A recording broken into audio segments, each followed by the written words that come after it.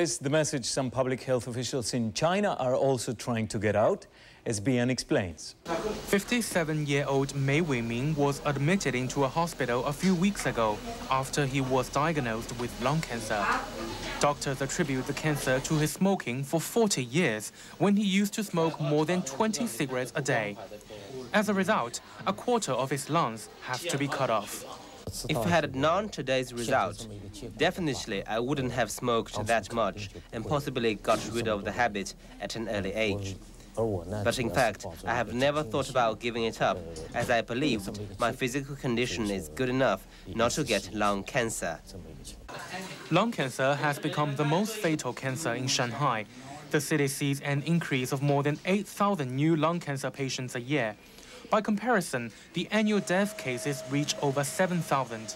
Doctors say smoking is responsible for at least 70% of lung cancer cases. Experts predict by 2025, nearly 1 million people in China will die of lung cancer as a result of the current high cigarette consumption.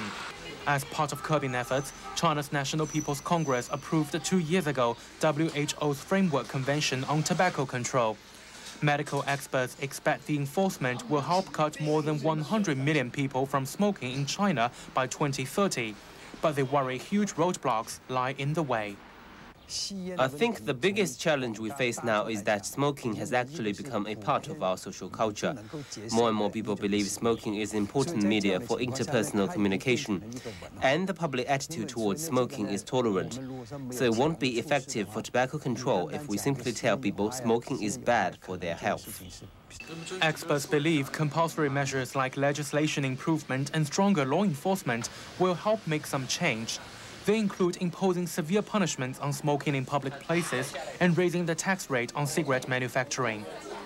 Experts also attach great importance to more media involvement and hope they can help the public, especially the young, to gradually correct their assumptions about smoking. Chen Tingjie, SBN China for CNN World Report. And we will